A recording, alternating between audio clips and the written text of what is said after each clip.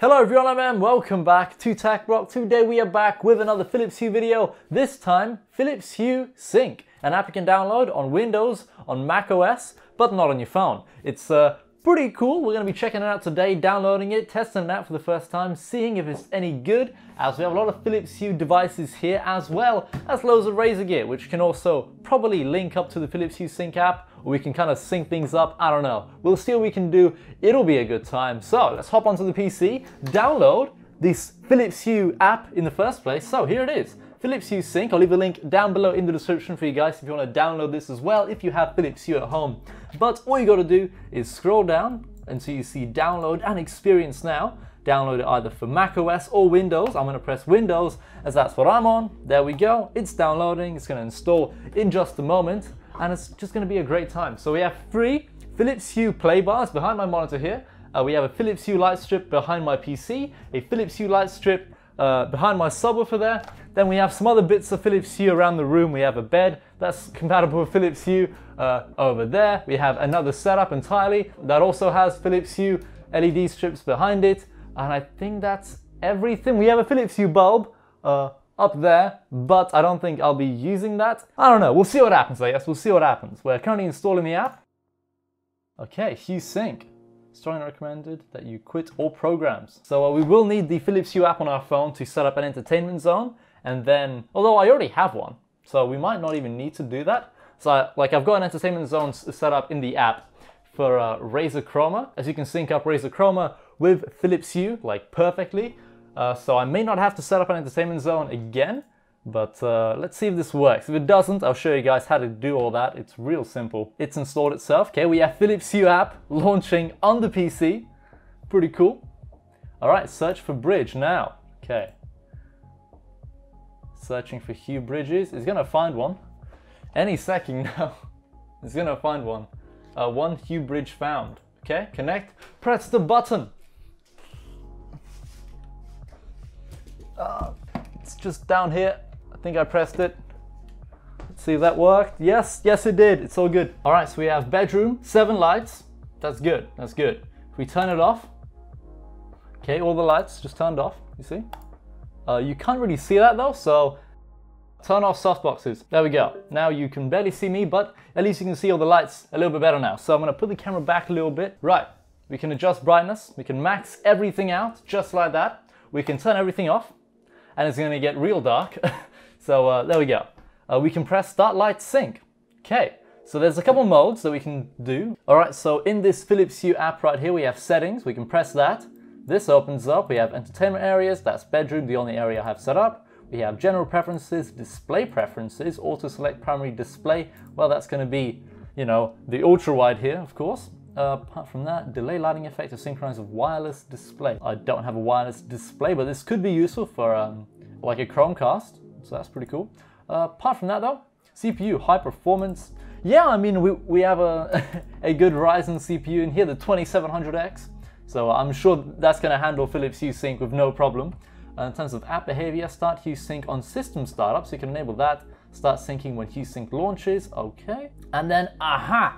That is what I thought about, right? Syncing with Razer peripherals when enabled. Yes, please. Why the hell not? So, is that it? Will it just work, like out of the box? I hope so. Apart from that, Hue Sync, you know, it's so good we can close the settings. And we have 4 modes to choose from. We have scenes with, of course, yeah, your regular Philips Hue scenes. This is basically the Philips Hue app on your phone, but on your PC instead. It's pretty good. So we can select, you know, a nice warm white. We can select a nice cool white, just energize, you know.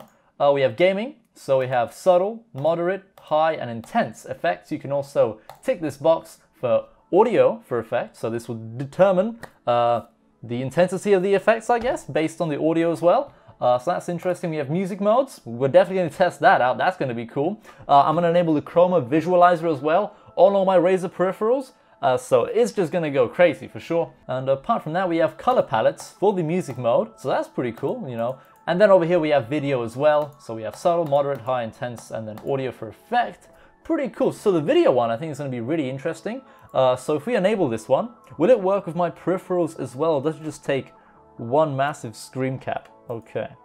I'm going to turn off the wireless charger there, as it doesn't officially support Razer Chroma, unfortunately. But right, we've currently enabled to video mode. Let's open up Spotify. Okay, if we full screen this. Okay. Minimize. Full screen. That's interesting. Okay, I like that. I like that. If we minimize this, we have the background here. It's taking like an image. So that's cool. Right, so when you go on Chrome, on a new tab, you know, it's a white background. Everything turns white, including all the Philips Hue lights and the Razer peripherals as well. So that's pretty cool. Let's type in fire. Okay, let's type in fire. All right. Oh, well, that didn't really work out very well. That's the open image. There we go. The keyboard's kind of turned orangey yellow. Right, I'm gonna play my own video. Just kind of see what happens, you know? So.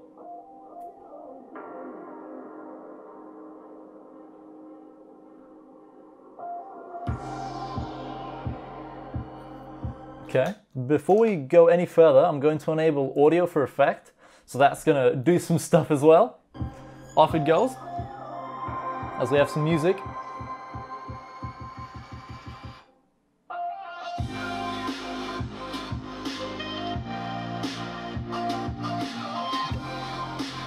If you haven't seen this video, by the way, you should. It's awesome.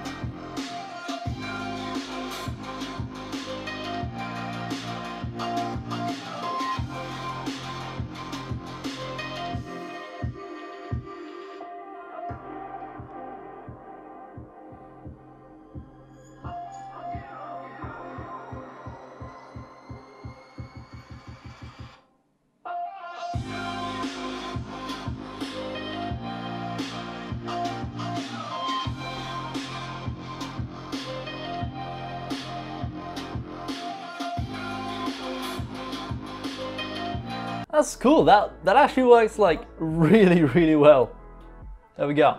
The light's back on. What I'm gonna do now is, instead of setting it to video mode, I'm gonna set it to music mode, and we're gonna blast some music. So I think the effect or the color palettes I'm gonna go for is, I think this one, the blue, orangey, and kind of cyan color, I guess. I think that will look pretty cool. So we're gonna set it to intense. Of course we are. Minimize this. Right, let's go on Spotify and play the song we always play by Rootkit. Let's do OU. Here we go. Turn that up. Just before we play the music though, I'm going to disable Razer integration, as I'm pretty sure we can have a lot better music visualization through Razer's Chroma visualizer that has just been added to Razer Synapse. So, okay, this should be better now. Takes a bit of tweaking.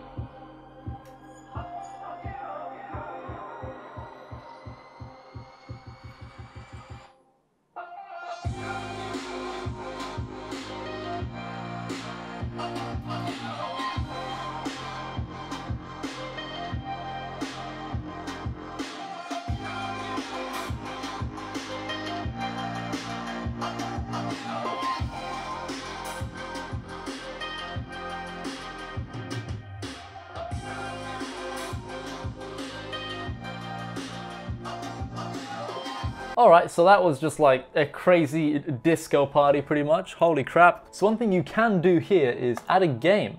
Oh, do I even have CSGO installed? I don't think I even have CSGO, but I have Battlefield 5, so we could launch that. There we go. Automatic syncing with games works best if Hue Sync starts on system startup. Would you like to enable that? Yeah, sure, why not? So intensity, high. Now, let's do intense. All right, let's do intense. Let's re-enable Razer integration, just so that's all good, and disable the old Chroma visualizer. Connect, right. Hue Sync above everything. All right, so let's hop into a bit of Battlefield 5 and see all the Hue lights and the Razer gear react to what happens in game, as it is currently in game mode on intense. It's gonna be pretty cool. Okay, so it's already working. It's already working very well. Okay, yeah, yeah, what the hell just happened there? Battlefield. Okay, yeah, you know, that's very normal. Yeah, all right. Okay, Battlefield's launching again. All right, cool. And okay, everything's just gone black again. Nice. Okay. Oh, we good now? No more black screens? We good now? I hope so. I hope so. Yep, that's very bright. Oh, okay then. Yeah, just turn off. Nice. Battlefield, what are you doing?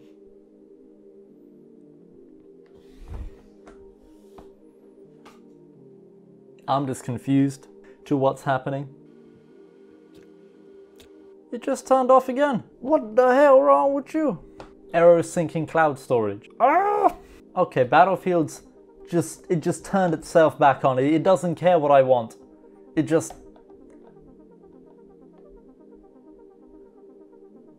What in the hell is happening? Every monitor is just flashing on and off. What? I pressed back. Apply what video changes? What are you talking about? I don't think we can play Battlefield.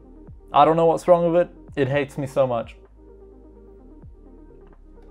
Like, how is this normal? So this whole gaming mode clearly was the massive disaster with Battlefield 5. You all saw what happened. My monitors were just turning themselves on and off. That might be because of my very odd graphics card configuration, 2 RTX 2060s. That might be why they're kind of freaking out. But this hasn't happened in any other game. So I'm blaming Battlefield 5 on this one.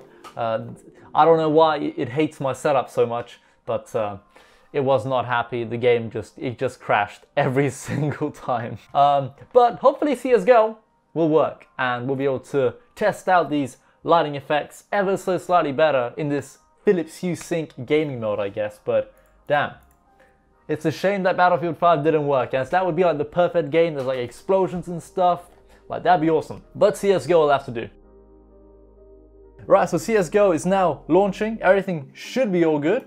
Let's hop into terrorists. Oh, that's full. Right, we'll be CTs. Okay, all good. Instead of a deathmatch, I'm gonna hop into a casual game with some bots, and let's drop a Molotov. See how that reacts. So yeah, that kind of worked, I guess. That was cool. The LEDs kind of turned red, you know. Whenever you shoot, there's definitely like, you know, like the lights are reacting basically whenever you shoot. Right, so I bought a flashbang now. Let's drop that and stare at it. Hey, that works well, yeah? So everything turned white there, pretty cool. Gonna buy a few more grenades again, test them out. So let's throw a smoke here, see how that reacts. Well, it is kind of a grey color, so that's kind of what happens really. Nothing too exciting, but let's try the flashbang once again. Goes off. A bit of a delay there, but yeah, it worked all right. Let's throw a nade. Right, I'm gonna switch it to video mode and see if that's any better. Okay, video, intense. Wait, start light sync. They have already been syncing, so I don't really know what it's talking about. Ooh, CS. Don't crash on me. Don't be like Battlefield. There we go. So this will solely be, well, not solely, but mainly, yeah. So when you shoot in video mode, nothing really happens. But it's gonna mainly just depend on like what's happening. Although with a deagle, that still has an effect, but I don't know what happened there then. It's like 1 minute it's working, 1 minute it's not, you know. Flash, see if that's any better. You know, everything goes white. Do smoke. Go on smoke, everything turns grey. Let's use the old Molotov.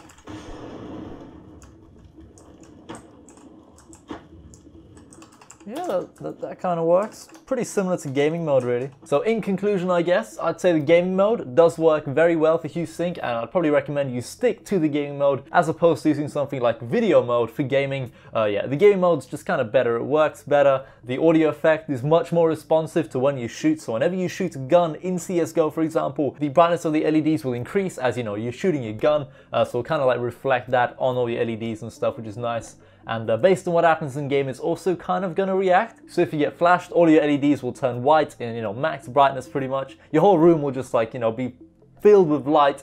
and when that fades away, if you step into a fire, for example, your screen will kind of turn orangey. Well, not your screen, your LEDs will kind of turn orangey or reddish, which is kind of good. When you get naded though, nothing happens. There's no real explosion effect on your LED lights. But yeah, Hue Sync, pretty good. I'd recommend it. It works really well. I like the whole video mode and stuff, and yeah, it's nice. And for music, this is like the ultimate like party tool. If you want to play music like on Spotify through your PC and kind of like, you know, take advantage of all your LED lights from Philips Hue and just set up like a crazy disco in your room. The music mode is good, the video mode is good if you're watching like a movie or something. For gaming, stick to the gaming mode, enable the audio effect as that's really good. And it's good to see that they also have like built-in Razer integration in the Philips Hue Sync app. So if you want to sync up all your peripherals through a single app pretty much, you know, like no hassle at all. It's a good integration overall, like, you know, it syncs up easily. There's nothing really you have to do. You just add a game to the games list. When you turn that game on, it'll switch to gaming mode, sync up all your peripherals, all that good stuff. It'll be a good time. But apart from that, everyone, thank you all so much for watching. That's pretty much going to be it for the Philips Hue Sync video. If you want me to make any more Philips Hue videos or check out any more like apps for it, let me know down below in the comment section. But apart from that, thanks for watching once again. I hope to see you in another video soon. Goodbye.